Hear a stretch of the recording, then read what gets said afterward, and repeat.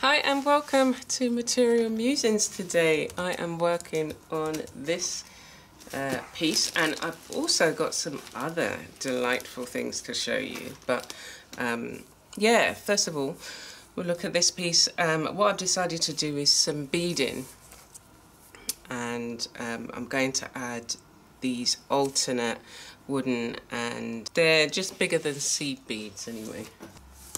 So I've done the bottom bit and I'm going to do the top. I don't think I've got enough to kind of go down the sides. So we are just going to go ahead. So I'm adding the wooden bead first. I should have enough to do the top. The wooden bead first and then the plastic bead. And you just kind of make your way.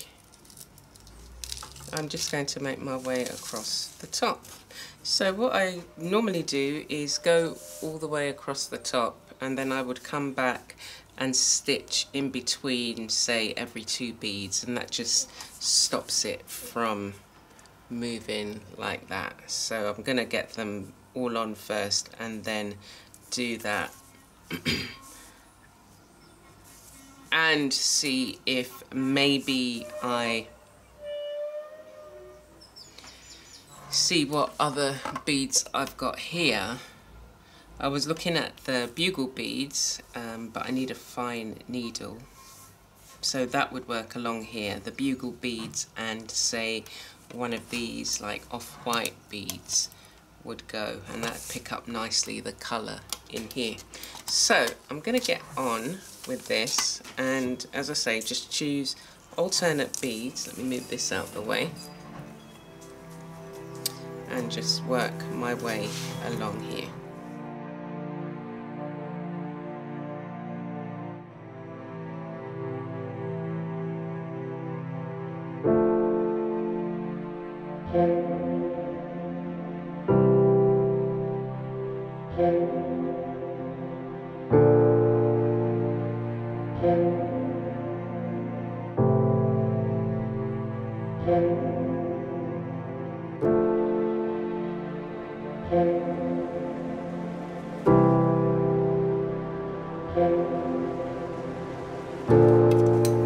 Alright, so practically there.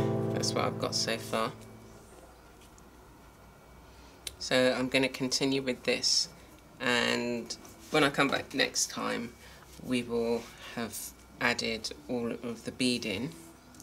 But you can see how, you know, sometimes just the addition of beading, it totally does change a piece, a stitch piece, and adds just that extra, for me anyway, it just adds that extra piece of interest.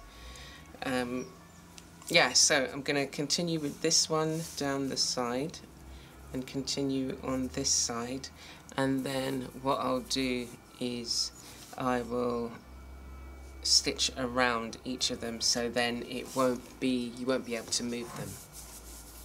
So that's that piece. I wanted to also show you something that I'd made in the Making Zen class. I'll be sharing some of the things that I've been making over the weeks. I'm still going through, but it's nice to be able to have like a set project. You know, I've got my own things that I want to finish, but as you work on other teachers' lessons, then you pick up you know, some interesting hints and tips and ways of doing things. So let's have a look at the couple of things that I made. Okay, so here are the two, they're little, I can't remember what she called them, but these are the ones that I made. And I've made mine. This particular one has got earrings, and that's just taken from, it was like broken jewellery, so it was a necklace, and then she's got a little brooch on the front of her. I made the face separately, and then she's wearing like a head wrap, and I'm thinking of adding some beads to this. Let's bring you in a bit.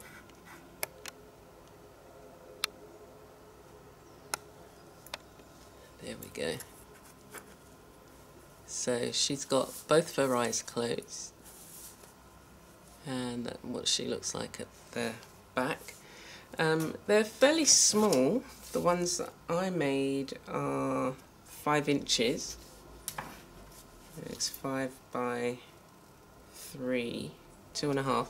I had just kind of eyeballed it. I had the fabric. The fabric was this particular size, maybe just a bit bigger, and that's the size I wanted to make. So I'll probably do a bit of beading here. I've stitched this, but I'm going to just add some beading to the back, and that's one of them. And then the next one, she's got pigtails. I've kind of done her a bit more kind of expressive in the sense that, well, she's got one eye open and one eye closed, like she's almost winking, and I'd made these bits out of jeans material and just fabric, and yeah, she's just got a kind of mishmash of things on her that I had sewn previously, and she's actually wearing a hat. And then I added I thought the pigtails, which I might just curl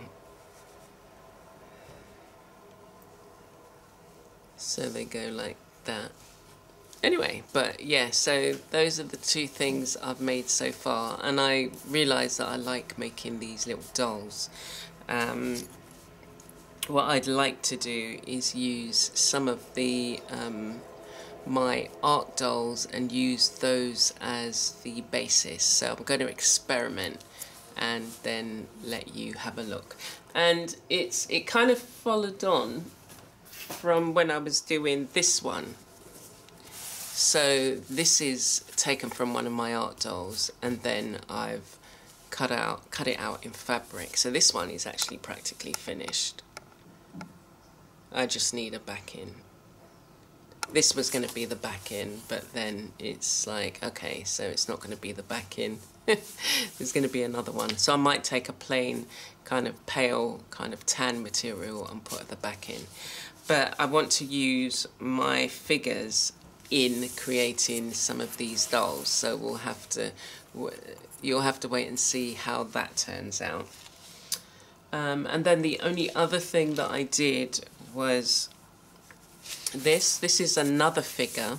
So now I've accentuated the eyes. I've just got to go around with some black thread. So that's another thing that I'll probably try and get done and completed.